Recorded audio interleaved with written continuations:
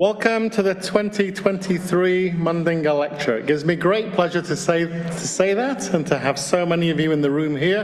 And I know that we've got many hundreds actually online. As we experienced last year, coming out of the pandemic, many very terrible things, but one thing that has really taken off is the number of people that will now join these sorts of lectures if they're available. So, welcome everyone in the room. I can see people from lots of different departments here, so that's wonderful. And yeah, hello to everybody online. Before we start the formal proceedings, let me begin with a land acknowledgement. Cornell University is located on the traditional homelands of the Gayakono, the Cayuga Nation. The Gayakono are members of the Haudenosaunee Confederacy, an alliance of 6 sovereign nations with a historic and contemporary presence on this land. The Confederacy precedes the establishment of Cornell University, New York State, and indeed the United States of America.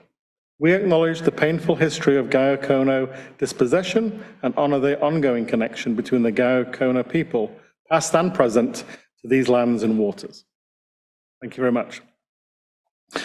So, I suspect that most of you know what the Cornell Lab of Ornithology is. I hope you do. Might be questions afterwards. So we're a group that tries to bring together technology, science, education, and mass public participation to get people interested in birds and biodiversity, the science that underlies that, and their conservation. So for us, public lectures like this are a bit right into the center of that, because it's an opportunity to typically to hear some really interesting cutting edge work, but put in a broader context and having lots of people be able to ask questions around that. So we really love these public lectures, even though it's been a few years since we've been able to do them. We had one last year, but it's really great to be back here. Now this one is a particularly special one because this one, Mundinger Lecture, honors Paul C. Mundinger, who you're going to learn more about in the next few minutes. Famous researcher with a strong connection here to Cornell. I'm particularly pleased that tonight we have Mary Mundinger with us, Paul's wife. Do you want to give us a wave, Mary? And we also have Paul's daughter, Elizabeth, with us, who'll say a few words about her father in a minute. Before I give Elizabeth the chance to do that, I'd also like to say, I'd like to actually read out a few comments that we've got about Paul and about the connection to this lecture and to Cornell, which include some comments from Paul's son, Thomas. So just give me a few moments. I'll just read these out because I thought they framed Paul and his work and the relationship with this lecture very well. So Paul Mundinger earned his Ph.D. at Cornell in 1967. Spent most of his career as a professor at Queen's University in New York, studying the evolution of song and song learning in finches. He was a famous professor.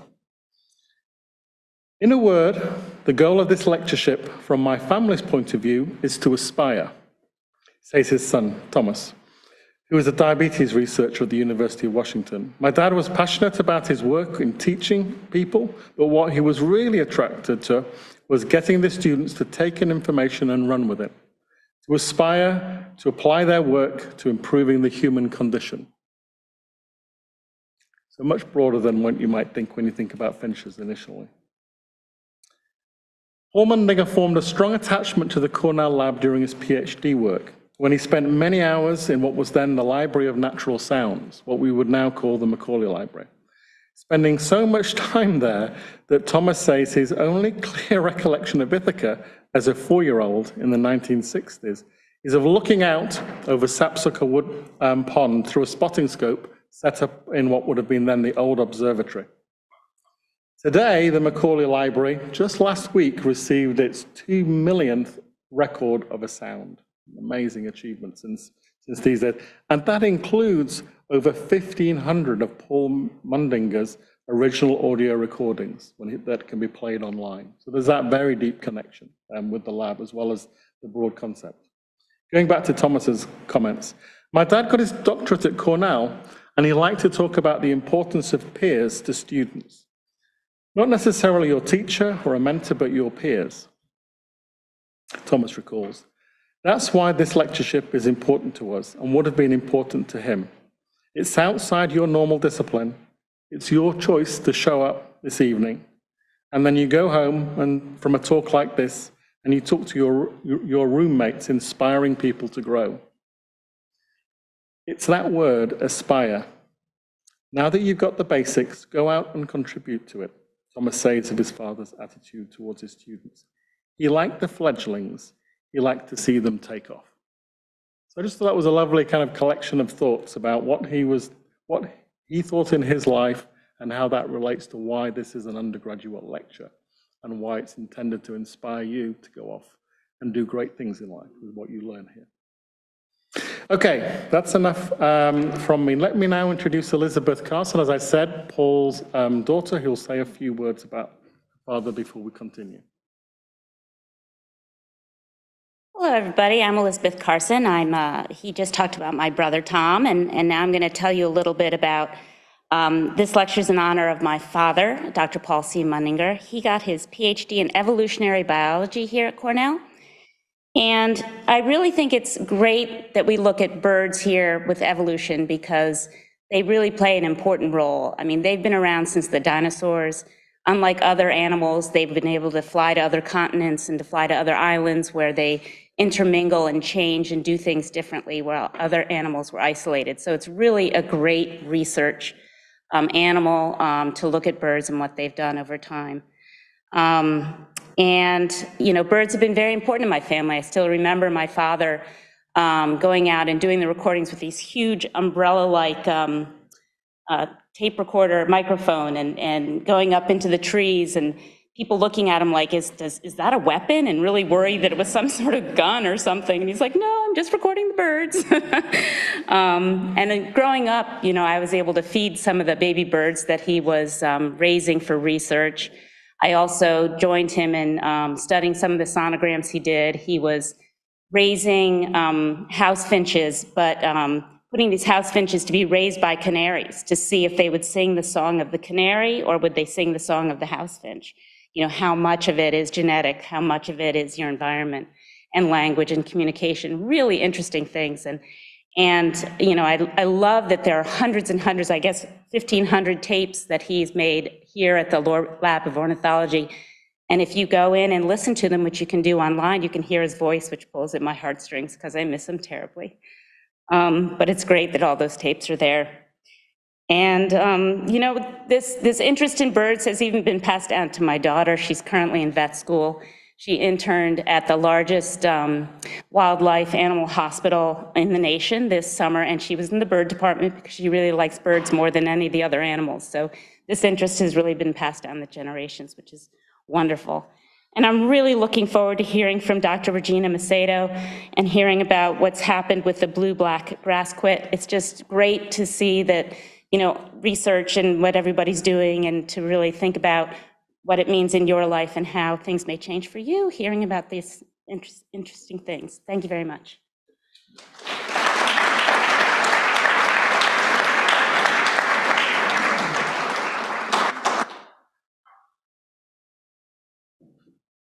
Thank you, Elizabeth. Really nice to hear from you directly about your father and those family connections.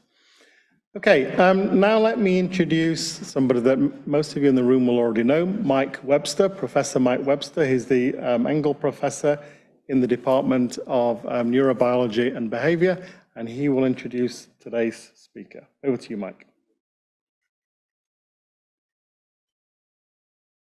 Great. Thanks, Ian. Thanks, Elizabeth and Mary. Elizabeth, those are really nice thoughts, so thanks for sharing those. It is my great pleasure today to be able to introduce our speaker, Regina Macedo, who I'm happy to say has been a friend of mine for many years. And to just before I call Regina up, I want to give just a little bit of a glimpse of some of who she is and what she is, so you have an idea of who you're hearing from. So Regina is currently on the faculty at the Universidade de Brasilia in Brazil. And that actually is where she started her academic career, more or less. She got her undergraduate degree from that same university.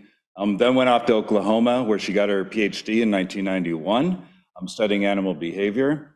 and then worked her way back down to Brasilia to take up her position where she is now. Regina is an incredibly accomplished researcher. She has well over 100 peer-reviewed publications. She's authored or co-edited 5 different books on the behavior of neotropical animals, in particular neotropical birds. She has been an associate editor for several scientific journals herself, and also served for several years as the president of the Animal Behavior Society, which is the largest professional society of people who do research in animal behavior. And because of all of those accomplishments, she's received several different awards from various societies. She is a fellow of the Animal Behavior Society and also of the American Ornithological Society. In 2020, the American Ornithological Society bestowed upon her the William Brewster Memorial Award, which is an award that is given annually to the author or co-authors of the most meritorious body of work on birds of the Western Hemisphere published during the preceding 10 years. So it's the AOS's highest distinction for research. In 2021, she was awarded the Alexander F. Sketch Medal from the Association of Field Ornithologists, and that's an award that recognizes career accomplishments of people who have done extensive research and have greatly contributed to our understanding of the life histories of neotropical birds. So Regina's done a lot as a researcher, but I have to say, because I know many of her students personally, that what she's accomplished as a researcher pales in comparison to what she's done as a mentor. She's been the mentor for, I counted on her CV, 21 Ph.D. students and 33 different master's students and countless numbers of undergraduates, many of whom have gone on to great careers in research themselves. And I think it's no small exaggeration at all to say that Regina has really spearheaded the science of animal behavior in Brazil and other parts of Latin America. And I say that because she really has, at most, 1 degree of separation from most of the people in South America who are doing this sort of research. Many of them were her students, and those who weren't directly her students are students of her students now. And so it's really been amazing to watch that happen over the years and see so many people with those strong connections to Regina who are out there doing amazing work themselves these days. I guess I also want to mention that Regina has several strong connections with Cornell, like Paul Mundinger. She has some very strong connections with Cornell. She has sent several of her own students here for training in bioacoustics and genetics so they can complete their own projects and become part of the Cornell and Lab of Ornithology family. She helped the Lab of Ornithology conduct several different sound recording and bioacoustic analysis workshops in Brazil. She spent a sabbatical here in 2019, so is familiar with Ithaca and Cornell through that. And so I'm really delighted to be able to welcome Regina back to Ithaca. And before I call her up there, I also want to point out that she, in all the science stuff aside, she's also an incredible painter. And I'm proud to say I have 3 of her paintings hanging in my house. So with that, please join me in welcoming Regina Macedo back to Ithaca as this year's Paul C. Mundinger Lecturer.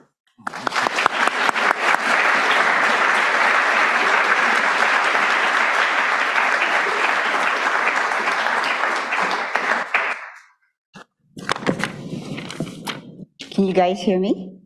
Okay, good. First of all, thank you, Mike. That was an awesome introduction. Amazing. You made me sound so good. Just, thank you.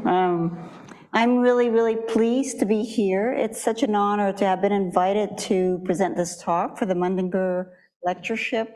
I'm so excited to be back here in Cornell, and they tell me this is the most beautiful time of the year, and I can readily believe that. It's been incredibly wonderful to drive up from New York to Ithaca just to see all of the beautiful trees. Not only that, but it appears that the weather has really been very collaborative this last week, apparently. It's welcomed me back here, so I'm very happy for that. I haven't spoken English on a day-to-day basis for the last 4 years, I guess, since since COVID, but I've been able to brush up on it the last 2 days, so hopefully I won't stumble too much over my English. So if I do, well, forgive me. Anyway, okay. So if you guys have anything, if I do something here that you don't understand or whatever, just go ahead and say it, okay? If I mess up with the slides, but I think it should be okay. But before I start, I'd like to tell you a little bit about my connection with Cornell, aside from what Mike and talked about. Some 30 years ago, when I was starting out as a researcher in Brazil, and I was working on a little-known bird at that time, the guia cuckoo, and I'd sent off one of my first papers to the Journal of Field Ornithology, and it was just sort of like a short note. And of course, without my knowing it, it was sent off for review to none other than Dr. Steve Emlen, whom I'm sure all of you know. Of course, I didn't know it at the time, but I was very surprised. A few days later, I got a personal letter from Steve Emlen, and at that time there was no email, so this came over, regular mail. And this is the letter, and then a picture of myself with Steve Emlen many years afterwards. In this letter, he encouraged me to continue my research with the guia cuckoo. He also sent me several of his reprints and just was very, very, very incredibly nice, actually. And I was so amazed that this world-known researcher, Dr. Steve Emlen, from Cornell, which is one of the best universities in the world, had taken of his time to write to an unknown researcher in the middle of Brazil, that I was so taken with this that I've kept this letter all of the last 30 years. And so here it is. And then many years later, I met none other than somebody that you guys also know very well, Mike Webster, and here he is in two very special moments, being Mike, Mike being Mike. I'm in a ski lift with him at one point, and he was obviously being Mike the way I know him. And also this is when he met my dog down in Brazil. And Mike can tell you about that if you ask him, right? Anyway, and after that, we established, beyond our friendship, we established a really great collaboration. And so Mike came down to Brazil a few times, like he said, for the workshop. I sent several students up here to Cornell. And so this has been a really wonderful collaboration. Okay, so I'd like to tell you a little bit about the story that I'm going to tell you about. Like most other biological research, obviously rests upon Darwin's theory in general, but particularly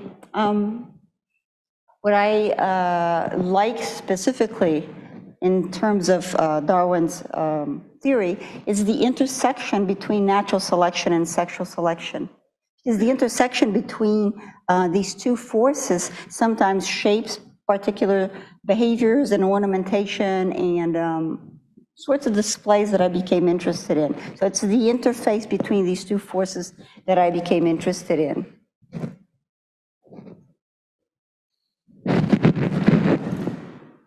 Okay, something. So I want to tell you how I started my work with the blue-black grassquit. And that was over 20 some years ago. And like I said, I was working with the guia cuckoos at that time. And they nest in very tall trees, 15 to 20 meter trees. And at one point I was climbing up the tree to look at a nest, and I decided to take a break, and I sat on a branch. And as I sat there, I saw this little black speck moving in the distance on a fence. I whipped out my binoculars, I looked at it, and sure enough, it was a blue-black grassquit. Not surprising, because this is it's a very common bird in the region where I lived. And as I looked at this bird, I thought to myself, well, it's such a cool little bird, but surely it's been looked at by so many researchers before because it has this incredible displaying behavior. So I went on to look at the guia cuckoo nest and forgot all about this. And then a few days later, I remembered this moment, and I decided to go and look up some of the research that might have been done about this bird. And when I looked up at this research, I found actually very, very little that had been done about this bird. And here is one of these publications that I found. And this publication in 1985, I believe, yep. There was a description where Weber said, each time I found many grassquits displaying in a dense congregation unlike anything described today. In some ways, this congregation resembled a lek. But in the same publication, he also mentioned the fact that there were other researchers that had found this to be a territorial bird, a few other publications. And so I looked them up, and here's another one by Murray, and he also mentioned Miller and Davis, who'd observed, in short observations actually, they'd observed blue-black grassquit males feeding the nestlings, and so they assumed this was a territorial bird. But these were all very superficial, very short descriptions, because these researchers came to the neotropics for brief amounts of time, and so they only had these very superficial descriptions. And that's when I said to myself, you know what, this is such a cool bird. I really would like to study this bird for several reasons, but particularly the fact that they nest like only about 40 or 50 centimeters off the ground sounded like a very attractive option to me at that time. And so I said, hey, you know, I'll start looking into this. So before I go on, I'd like to say that this research conducted over the last 25 years was done with a lot of help, and particularly the students that I had in my lab over the last 20-some years that worked on several facets of the blue-black grassquit project. So here are their names and here are their faces. And in addition to them, I also had some really wonderful collaborators in many parts of the world. And so here on the left-hand side, Diego Gil from Spain, and the late Jeff Graves from Scotland. On the right-hand side, Mike Webster, whom you all know, Rui Oliveira from Portugal, and also Jeff Potos from quite nearby, from the University of Massachusetts in Amherst. So all of these researchers worked at, you know, in some aspect of this research over the years. So let me introduce you now to a very special little bird that I've enjoyed over the last many years. So like I said, this is a neotropical bird. Its range extends from around Mexico to southern Brazil and also Argentina, so it's a well-known bird over there. They're highly dimorphic, so you can see here, let's see if I can make sure that I point, yeah. So the males, you can see, acquire this black plumage just previous to the breeding season. And it's a glossy black plumage, and the females have a cryptic gray plumage. They're socially monogamous, and so very early on in our research, we found that indeed the males defended their territories, and both of them constructed nests and so on. So they're socially monogamous. And the fact is their territories are so incredibly small, only around 13 to about 70 square meters. And because they aggregate these territories, that's why people assume they might be, you know, a lekking species, although we quickly found out that wasn't the case. So, like I said, they're socially monogamous, and some people here might have seen grassquits down in Brazil whenever they've been there. They're very conspicuous birds, at least the males are. They're socially monogamous. But in the region where I work in central Brazil, the males arrive first, so they don't live there year-round. They migrate, we assume, and probably with eBird, you can all probably find out, but they migrate there, we assume, from northern South America, from the Amazon, and they arrive, around November, December, and the males arrive first. They start doing their leaping display and set up their small territories, and then the females arrive a few days later. Now, they both build a nest together. The female lays her eggs, 2 to 3 eggs usually, and only the females incubate the eggs. And then about 10 days later, the nestlings hatch, so just the female incubates. And both parents feed the nestlings, and it's pretty equal parental investment. Both males and females care for the nestlings. And then about 10 days later, after hatching, the nestlings fledge.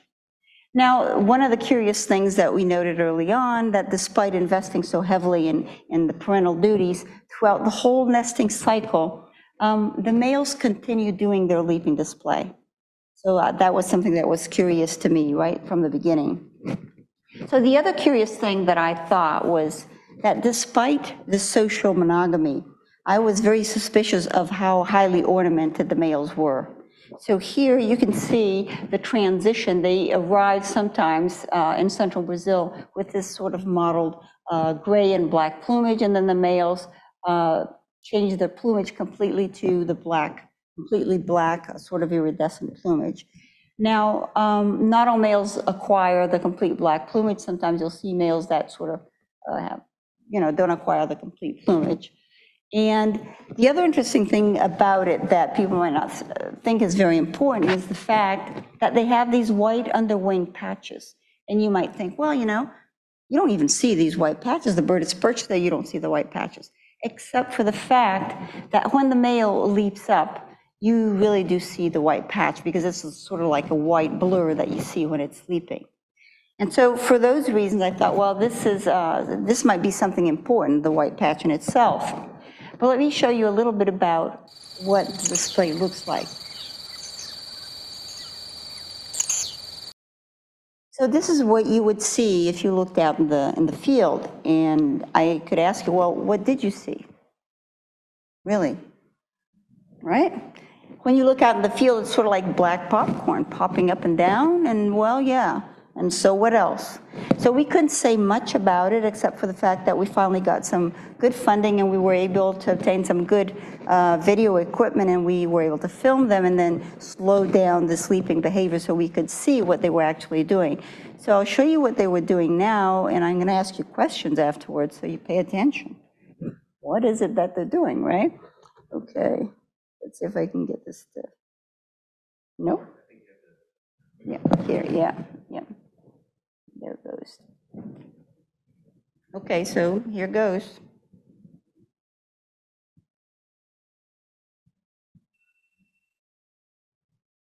So what is it that they did, right? I mean, could you tell exactly what they did? So if I ask you how many times did these birds, how many times they beat their wings? When did they start singing? What was their body position like? Because these are all important factors when you look at a display. So if you look at it again, you'll notice, first of all, that it's like about 8 wing beats, and that at the top of the leap, they tilt their body downwards, so their beak is pointing downwards, and they actually start singing at the top of the leap. And if you're close enough to these birds, you'll notice you can actually hear it. They clap their wings behind their back, and you can actually hear that sound. So all these things became important, and it's something that we call the multimodal signal, because they're transmitting several kinds of information. So they have the iridescent coloration, they're beating their wings in a certain way, they're flashing those white patches, beneath their wings, and they're also singing. So it's sort of a really acrobatic leap, quite athletic. I saw how difficult, and also how incredibly beautiful. That was the thing. So we started asking questions about the whole bird biology of the species and the reasons why they do these multimodal signaling leaps, and what does it all mean in terms of the mating behavior. So in terms of natural selection, we asked questions that had to do with a lot of things, but here I brought some information about 2 things primarily, predation and how it might affect some of these things. And also we chose, I chose actually one aspect that we studied concerning their habitat to look at. And then relative to female choice, so this is the intersection that I was saying between natural selection and sexual selection. So here I wanted to tell you a little bit about what we did relative to female choice in terms of what sorts of attributes might females be using when they select a male as a mate. So our field site is located in central Brazil. We work in what we call the Cerrado biome, which is a tropical savanna, and we have 2 field sites. One of them is located inside the university itself, so it's a patch of savanna within an urban matrix. And the other field site is, we set it up in the research farm that our university has, about 40 kilometers away from Brasilia. It's an abandoned orchard that we use, and we set up a grid over there. Okay, relative to our methodology, now most of you here are probably very familiar with these methods. These are the typical field methods that people use when they work with birds. So we were using This netting, and then banding the birds with aluminum bands, normally numbered bands, and colored plastic bands. We were taking several types of morphological measurements. Among these, we use the mass of the bird divided by the length of the tarsus to determine a condition index, which is basically how much fat the bird has deposited and can use as energy. We did genetic analyses to determine paternity, and we also did a lot of behavioral observations, and we made recordings. So we recorded the male display, the male singing. We monitor the birds throughout the breeding season to look at territorial occupation. We also looked at parental investment at the nests. So, you know, the one thing that called our attention immediately was the problem with predation, right? I think you all have a saying here. I learned many different sayings while I was here in the United States. One of them was, supposedly, if life gives you lemons, you're supposed to make lemonade. You know, people seem to say that quite a lot. Well, the lemonade that we made and the lemons that we had concerned predation, very, very high levels of predation. And it was an obstacle until we realized that we should actually study predation to see what was going on. And as an example, so in our 2013 breeding season, for example, we had, 148 nests. But of these, only about 16% had any, 16% of the chicks survived, quite low. So predation was over 80%. So you might think that's a really bad thing, but you know, on the other hand, if you look at it from another angle, it might be a really interesting thing. So this is what a typical predation event looked like. So what you'll see coming to the nest is a smooth-billed ani, and it grabs the chick by the neck and goes off with the chick. And like in most nests, within a few minutes, it would come back and grab the second nestling, and then the third nestling if there was a third nestling. So you'd think that a nest that is only like about 40 centimeters off the ground, the worst predators might be snakes or rodents or whatever, but no, the worst predators that we had in that area were avian predators. And so among them, I'd say smooth-billed anis, and my previous bird, that I worked with, the greer cuckoos, and curl-crested jays. So we thought about it for a while, and we thought, well, how do these birds actually find the nests? Because when they're really cryptic, you look through the field, you have to find the nests, they're terribly small, hidden among the bushes. And then we thought, well, they must find the nest the same way we find the nest. And how is it that we find the nest? Well, we look out in the field primarily, and where we see a male leaping, that is where the nest is going to be. And sure enough, if we go there where the male is leaping, we look around, we find a nest. So they're not that hard to find. So we figure, yeah, that's how predators find the nest, right? But we can't just say that. So we decided to do a little experiment to find out how these predators were actually finding nests and what was going on. So we designed a very simple experiment in the field, and what we did is we set up half of the nests. We have artificial nests set up with 2 quail eggs. We set those up where males were displaying, but which hadn't yet obtained a mate. So they didn't have any nests in their territories. So we set these nests there. And for the control, we set up the same types of nests in similar habitats, but no displaying male. So obviously, the hypothesis here was that, well, they're going to be finding the nests much more, fast or in a greater proportion, those nests that were associated with males. And, well, sure enough, we did find that, which was kind of nice because not often you get the results that you're expecting. But here, you can see the nests that didn't have any male associated with them. So we conducted these experiments in 3 trials, so 28th of January, 19th of February, and 12th of March, the breeding season. So you can see that these nests had almost 100% survival through the breeding season. But the nests that were associated with displaying males had quite different survivalship. So all of them were lower than the ones that didn't have a male associated with them. But something that we didn't expect, which was quite interesting as it turns out, was that the survivalship of these nests declined throughout the breeding season.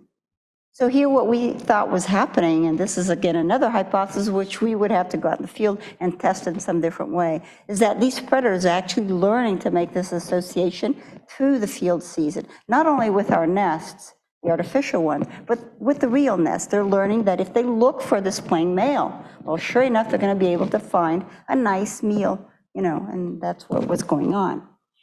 So based on these observations initially of predation, we thought, well, there are other things that related to predation that might be really interesting for us to find out. And one of them had to do with predation risk and the fact that they have such accentuated dimorphism.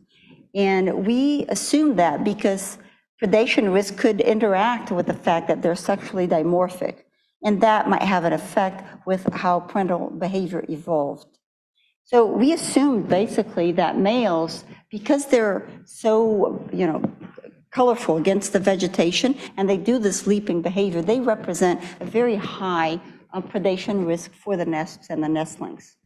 Whereas females with their cryptic plumage, well, they represent a smaller predation risk. So we decided to go ahead and test this as well. So we did another experiment out in the field, also very simple design. And what we had here, the experimental design, this time with real nests on the 5th day after nestlings hatched. And we set recordings, 2 types of recordings.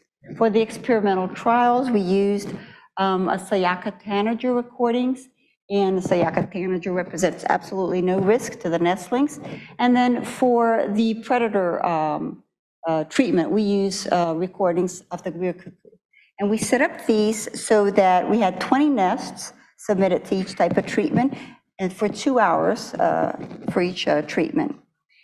And we used as predictor variables here, we used predation risk, that is either 0 risk or a lot of risk considering the greer cuckoos, and the sex of the parent, either male or female. And for the response variables, we had 8 types of parental behaviors at the nest that we looked at. So let me show you a little bit about how this turns out. So what you'll see here are 2 types of graphs. Now, the graphs in green are associated with females, the graphs in blue with the males. And within each graph, you have on the left-hand side, you have the control. On the right-hand side, you have the predator treatment. So you can see from the lines that connect the dots what sort of, how that behavior either declined or increased. So in this case over here, for example, the behavior that we had is latency to visit the nest after the predator treatment. And what we found is that females come back to the nest a lot quicker than males come back to the nest after being exposed to the predator treatment. So this was one difference we found in the types of behaviors expressed by the parents. Now, another difference that we found was the time spent brooding, and we found that females, after being exposed to the predator treatment, they increased the time that they spent brooding, whereas males decreased the time that they spent brooding. So another difference of that type. Now, one other behavior, but in this case, I'm just going to show you a few of them, but in this case, we found that both males and females had the same response. So in terms of the feeding visits to the nestlings, both parents decreased the frequency of their visits to the nest. So we found several differences. But one behavior that we found that was just for the male and was really sort of interesting, in our observations, because we were filming these, we found that the males frequently had a very odd behavior. When they fed the nestlings, after feeding the nestlings, they would actually use a nest rim to conduct their leaping display. So they use the nest as a perch. So don't ask me why they do such stupid behavior, but they do. And so we thought that was really wild, but we found that once they were exposed to the predator treatment, they were 200% less likely to conduct a leap. So maybe, they're less sexy when they don't leap, but at least their offspring might survive a little bit more, right? Okay, so I'm going to jump off to something else now. I'm going to talk to you a little bit about the habitat now, in terms of something in the habitat that we looked at. So notice that the grassquit is doing his leaping display and singing, right? We call that the complete display. But he might also not leap. So he might just conduct the singing behavior and not leap. And we call that the incomplete display. Nonetheless, whatever he's doing, a grassquit like that, he wants to be heard and he wants to be seen, obviously. And when you look at the type of habitat that these grassquits live in, or the name, right, grassquit says it all. They live in a grassy habitat. So it has lots of grass, small shrubs and small trees. But one other thing that this type of habitat has that people don't really pay much attention to is the abundance of sunlight. It's very open habitat, and these birds are exposed to a lot of sunlight. So why would that be important, right? Why? So what? There's a lot of sunlight. Well, we thought to ourselves, this might be really important because of signal conspicuousness. The quality of a signal should vary quite a lot depending on ambient light. So we thought to ourselves, well, you have here the interplay between ambient light, the reflectance spectra of the color itself that the animal has, and then the movement of the animal. All of these things contribute to how well the signal is transmitted. And so if you think, for example, on an incredibly beautiful, colorful butterfly in a cloudy day, well, all its colors are muted, its signal cannot be transmitted as well. On the other hand, when the sun comes out, well, you know, the butterfly signal, all the colors are incredibly bright and easily seen. So how important is that, you know, for the signal to be well transmitted? Well, we thought about that for a while, and we thought that signal conspicuousness in itself has some big costs, because obviously, like seeing those grassquit leaping, it has costs because it attracts predators, right? We never measured this, but we assume it's energetically very costly to conduct these leaps. And also there are trade-offs in these ornaments and displays. So while a male might attract a female by doing these displays, he also attracts predators, so there are costs to natural selection. So we thought that considering all of these costs, that males should be smart, evolutionarily speaking, and that they should be really selective in when they do their displays. They should optimize the signal in those windows of time when that would be most important to decrease their costs. And we also thought, well, if we assume that they can do that, that would also indicate that they have a lot of plasticity in conducting, and they can be flexible in conducting these behaviors. So we assumed then that direct sunlight increases the conspicuousness of the males because they have this iridescent plumage, and we made some predictions based on that.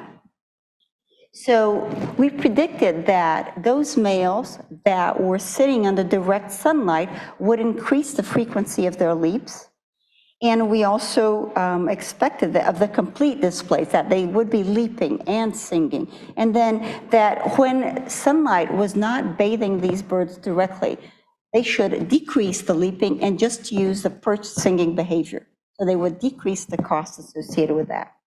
So we went out in the field and we measured that. So we used periods of time of 5 minutes and measured sunlight bathing these birds in 3 points at a time during the 5-minute intervals, and looked at the frequency of the leaping during those periods of time. And we found out that sunlight incidence bathing the bird directly increased the frequency of the leaps. So what you can see here is that in low sunlight, the incidence of the leaping is about 4 leaps per minute, whereas in high sunlight incidence, that is in complete sunlight over the bird, they can increase to about 7 leaps per minute. So they came out to, you know, doing what we had predicted in that regard. Whereas when you look at the frequency of the incomplete leap, it's a bit different. So you see that it peaks in the intermediate category of sunlight incidence, and then it goes down in the highlight in the high category of sunlight incidence. What we think is happening here is that the males then transition into the leaping behavior when sunlight is bathing them directly. So based on this, this little experiment, we decided then that, well, yeah, iridescent coloration is important for these birds in some regard, in that it's a crucial part of their signal transmission in some way, because they actually can modulate this according to the amount of sunlight that they have. And the other thing is that they can transition quite quickly from one behavior to the other, which shows that they have a lot of behavioral plasticity and flexibility. Okay, the other thing that I mentioned, of course, is that, sorry, you didn't change it here. I mentioned that they want to be seen, but they also want to be heard, right? So I was not the first person to notice how cool this bird is in terms of singing when they're leaping. Somebody else who you guys might have heard of, Mike Ryan, published this paper, and I thought was the coolest name here.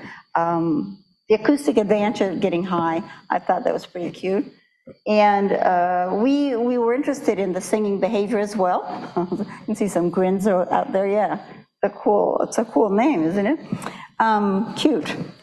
Anyway, we were also interested in the singing behavior and what that might mean in terms of the signal, as part of the signal of the bird. But just to show you what this looks like, or not, hang on, there it is, okay. Can you guys still hear me okay back there? Yeah, okay. So it's a very short song, right? It's only half a second in length, and it's only a single note, although there are these introductory elements over here, and it decreases from beginning to end of the song. And it goes from about 13 kilohertz to 2 kilohertz.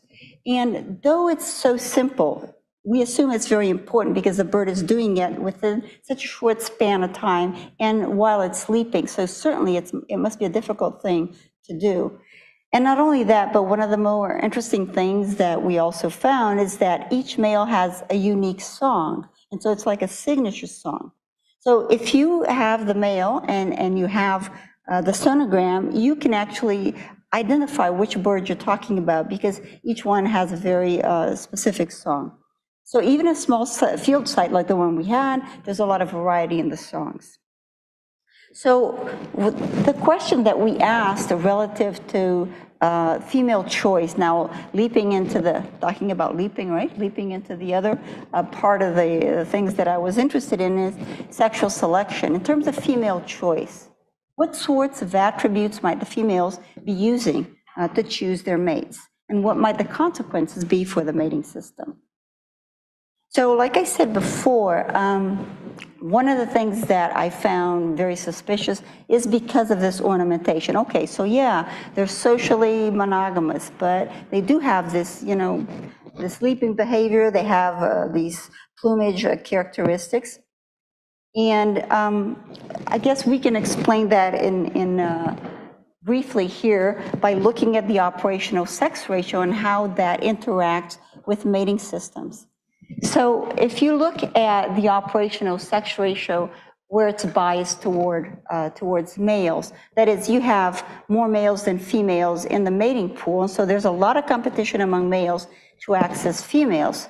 In those kinds of situations, you can expect males to acquire more ornamentation, to exhibit more conspicuous courtship behaviors, and then you'd expect to have a polygynous mating system evolve, right? Now, if you have an operational sex ratio of approximately 1:1, well, you wouldn't expect a lot of ornamentation. You'd expect to see a monogamous mating system evolving.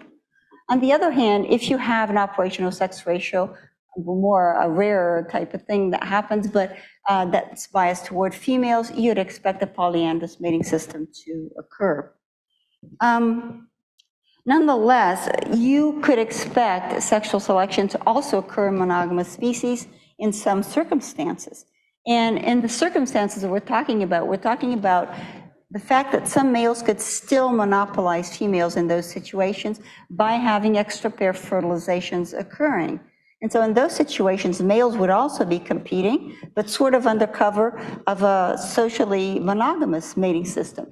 And then you could have, as a result of that, ornamentation evolving and also elaborate courtship behaviors. So that's what I suspected from the very beginning by looking at these birds. So we asked questions about how do females choose their mates in this species, and we thought, well, one possibility, right? Females might be choosing males based on their ornaments, if these were associated to indicate some direct benefits that female could acquire.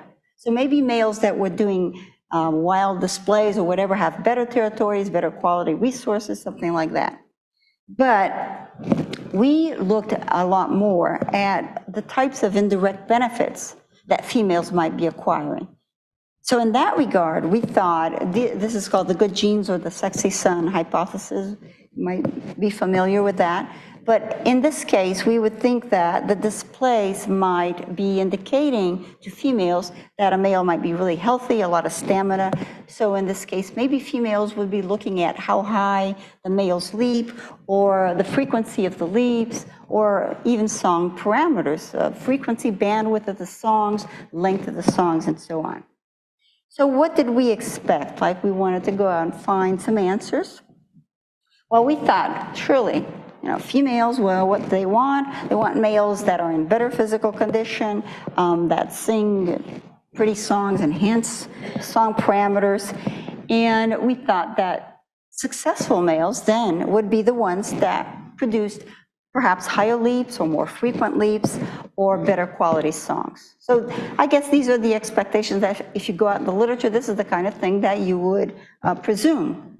So we set out to measure these things. And here in this case, we measured parameters for 53 males where we had 65 video clips of both complete and incomplete displays. So we measured, for these males, we measured leap height, leap duration, rotation angle of the body. You might have noticed that the bird at the top of the leap, it sort of tilts its head down. Also, we looked at the body condition index. We had the song recordings for these males. And we also had paternity analyses for these males. So we had 174 nests where we were able to genotype 131 nestlings. So a lot of people sometimes will ask me, well, how were you able to measure the leap parameters? It was just difficult, but not difficult. Let's say a lot of work, right? But not difficult. So we superimposed the first image in the video clip with the image at the top of the leap when the bird was at the peak of the leap. And then we just drew lines from the bird's feet, and then we measured from the bird's beak to this line where the feet were positioned, and then used the bird's head length as the ruler to measure the height of the leap. And then we drew lines that transected the bird from the beak through the tail in both cases, and the angle that was formed here was the angle of the leap, so we could measure that parameter as well. So everybody wants to know, right? What is it that females want? I guess we expected to have, oh yeah, we'll find out, wonderful, straightforward answers. Well, not really, right? Sometimes it doesn't come out that way. But let me show you then what we got. So this table here, on the top part of the table, are the maternity analyses for 3 years, and I'll focus just on the totals in the red.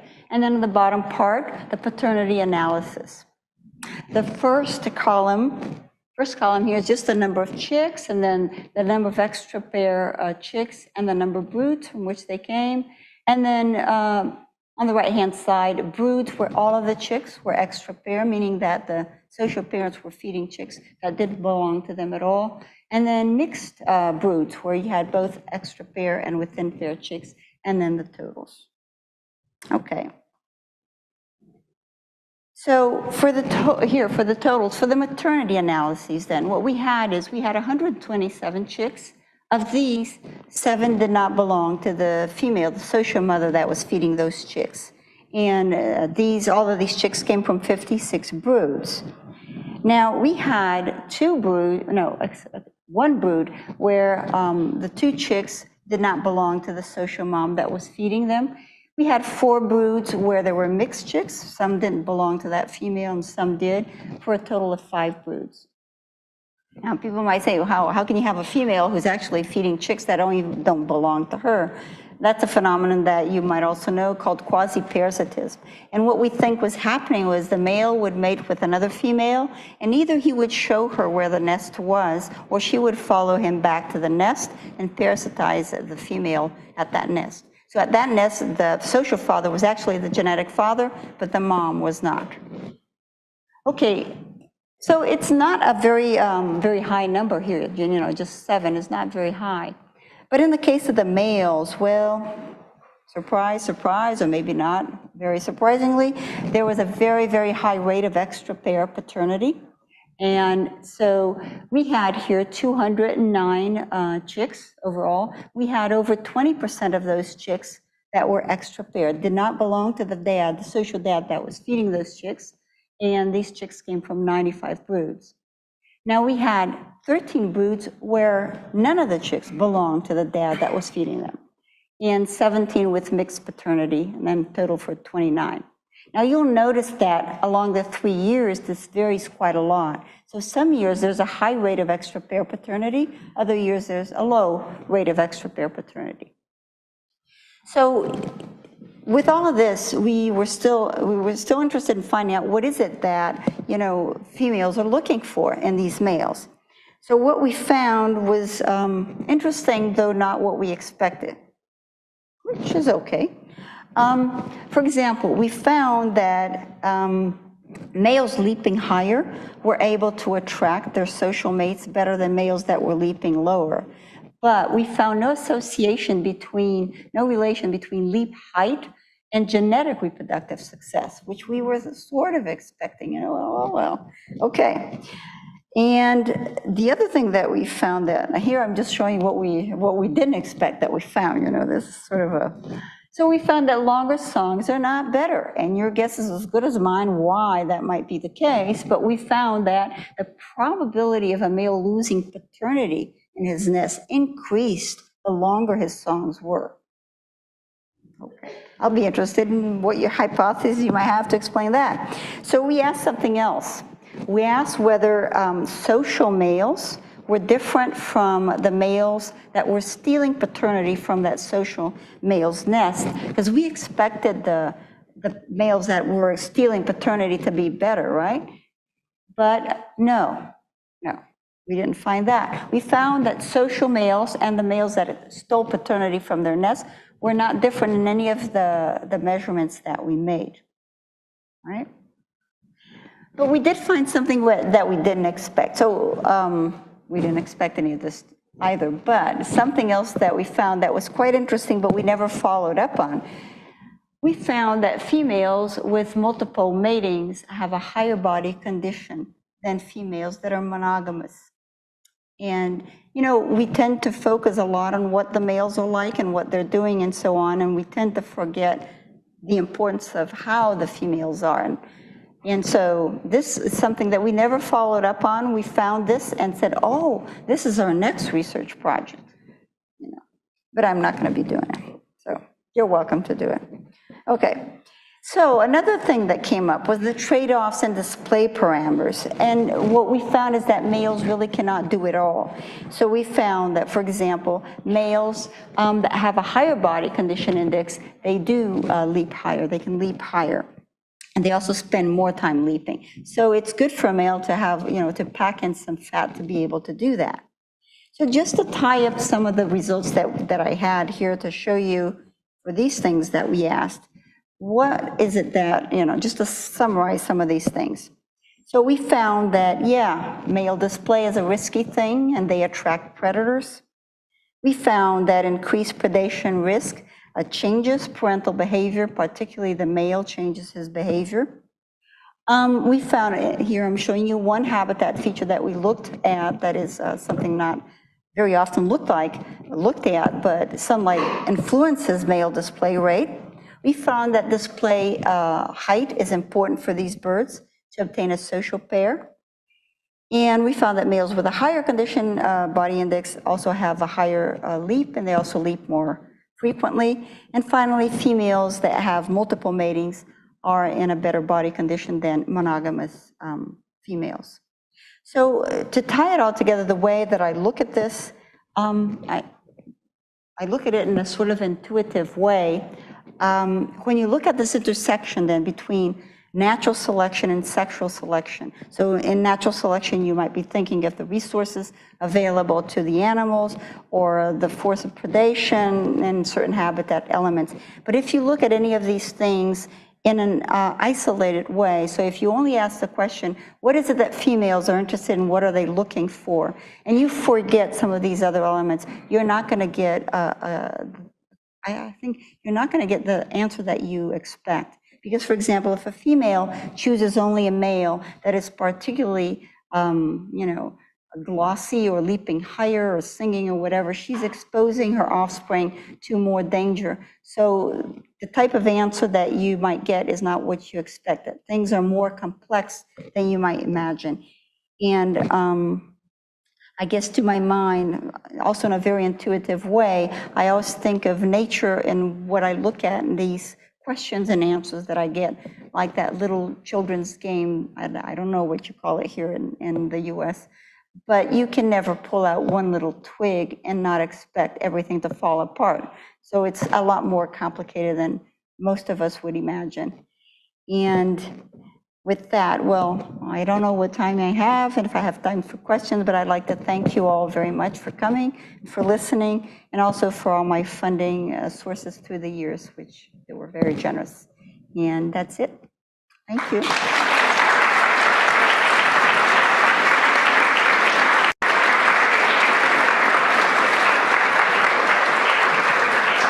I don't know what time. We do have time for questions.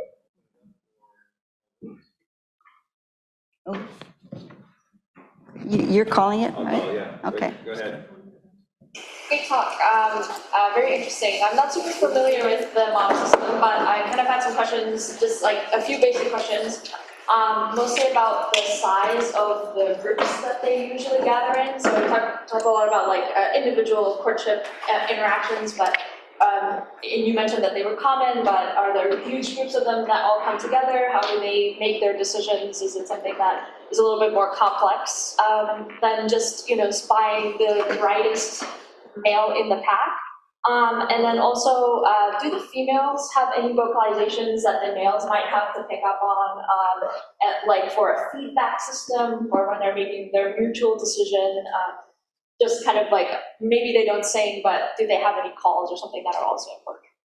Okay, so these agglomerations that we see on the field is interesting because sometimes you'll see like, they come in very large flocks, in my region anyway. They migrate into this region in very large flocks, and then these flocks start to break up. When I say very large flocks, like 50 to 100 birds, just going through different parts of the habitat. And then they start to break off in smaller groups. And finally you get groups of maybe sometimes 30 birds or 40 birds in one specific area. So they're all in their small territories clustered. And then you'll have patches of habitat that don't have any birds at all, and we don't know exactly why they might not be in these types of habitat. And then you'll run another group. You'll find another group of 10 birds, 20 birds. So they're like agglomerations of birds. So why they agglomerate in these dense little clusters, I don't know, because we couldn't find any differences in the habitats. But we suspect that there is advantages to being together in that sense because of predation, perhaps. So that is one thing. As for females, no, they don't sing. They have quiet little tweaks now and then that you can hear, but they're really not very conspicuous at all. They stay a lot on the ground. I've never seen them mate, actually. So, yeah, because they're very inconspicuous. They're on the ground. So, yeah. Here. Why do you think that the males display from these nests instead of other parts of their small territories, or do you think that it's an issue of their territories being so small that the tallest spot is the tallest spot, and that's also the best spot for a nest? No, you know, the nests usually are not on the top of the bushes, or they're usually a bit lower on. And to be honest, when I saw this, I was outraged. Why in the heck are they leaping from their nest? Seems like really weird behavior. Either they do it from the nest, or right close by, they'll, hop to another little twig and then they do the leap. I think they just dying to do their leap, There's no good reason for why they would expose their nestlings to that, which is what I think. But then we did find that they decrease this very, very strongly if there's a predator nearby. So it's not the highest point in the territory at all. So don't know. I think that is not good behavior. It should have been eliminated by natural selection. Maybe it will be, but no. Okay. Another question? When you were doing the video analysis of, I think it was like the 53 males among the 65 video clips, I think it was, like I guess other than changing from like the incomplete to the complete display, were you able to find much in the way of like variation within males, like for those different parameters, like the rotation angle and stuff like that? Like, did it vary much within a male? Yeah. Okay. So did everybody get the question? I'm not sure that I should repeat it or not. Whether there's variation in these parameters of leaping, display, yeah. No, they're pretty consistent with their, it would be one thing to look at over time. Let's say a male starts displaying in the morning, and we didn't look at that, but it would be interesting to find out whether with time they might decrease the leap height because, they just get really tired. So you were doing these measurements with I don't remember how many measurements that we used to conduct. For each male, we had the parameter, the average established, let's say. But I would presume that along a day, they might decrease the leap height or the frequency just because they get tired. We've actually seen like a leaping male at one point, he sort of fell off the branch. And then he sort of crept up again, and sat there for a while, and then he started again. So maybe through the day, he would make a change. Wouldn't you? It seems like something that you could expect. Yeah. Okay. You want? Yes, please. I guess kind of adding off the why males leap on the nest. Is there a reason known why they leap at all after already forming a pair? Okay. What we think is that that's the way he advertises for extra pair matings. I think that is probably the reason. He exposes his own nestlings, I think, to danger, but at the same time, he increases his chances of acquiring other mates. So one of the things that we always think about, and this is like we end up, one project, and there's so many questions that end up occurring that we can't answer all of them in a lifetime. But one thing that occurs to me is that why in the world would males put up with it, feeding, so many offspring that don't belong to him? It didn't make a lot of sense to us in that way, but we think it has to do with predation. So I'm still into thinking that predation is the driver of a lot of these things. Because if a male spreads out his genes across a huge expanse, he has some chances of some of his offspring surviving. And he feeds, somebody else's chicks, but somebody else is feeding his chicks somewhere else. Maybe,